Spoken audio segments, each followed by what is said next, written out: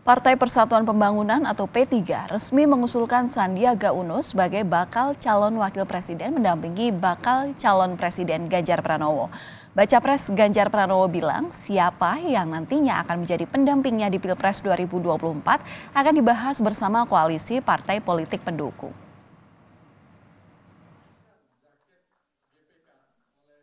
Setelah resmi bergabung menjadi kader P3, Sandiaga Uno langsung mendapat 2 tugas khusus. Sandi diusulkan P3 menjadi bakal cawapres, pendamping Ganjar Pranowo, dan menjadi ketua Badan Pemenangan Pemilu DPP P3. Sandi bilang ini adalah tugas yang sangat berat diberikan P3, tapi ia janji akan melaksanakan tugas sebaik-baiknya. Ini adalah tugas yang amat berat.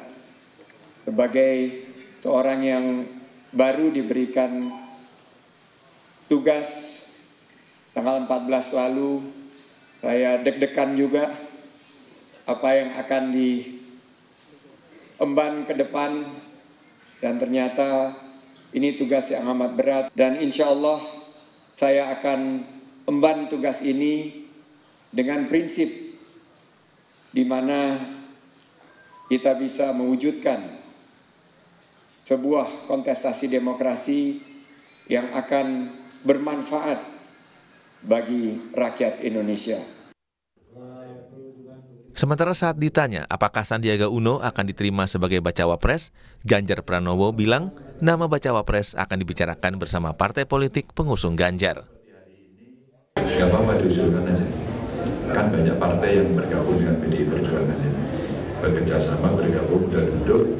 Kalau siapa yang akan bergabung dan akan bekerja sama dan punya calon, boleh diberikan. Jadi nanti kita akan berusaha bersama-sama.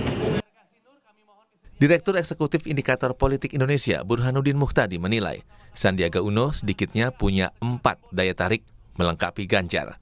Di antaranya Sandi masuk 3 teratas survei cawapres pilihan masyarakat hingga mewakili tokoh dari partai Islam. Mas Sandi punya banyak semacam ini ya, posisi tawar. Pertama, secara elektoral, Mas Sandi termasuk top 3 cawapres yang dipilih oleh publik. Ya. Kemudian yang kedua, Mas Sandi juga punya Islamic credential. Paling tidak setelah dibaiat oleh Mas Awi ya sebagai kader P3, otomatis punya itu semacam Islamic credential, tokoh dari partai Islam. Yang ketiga, bagaimanapun Mas Sandi dari luar Jawa.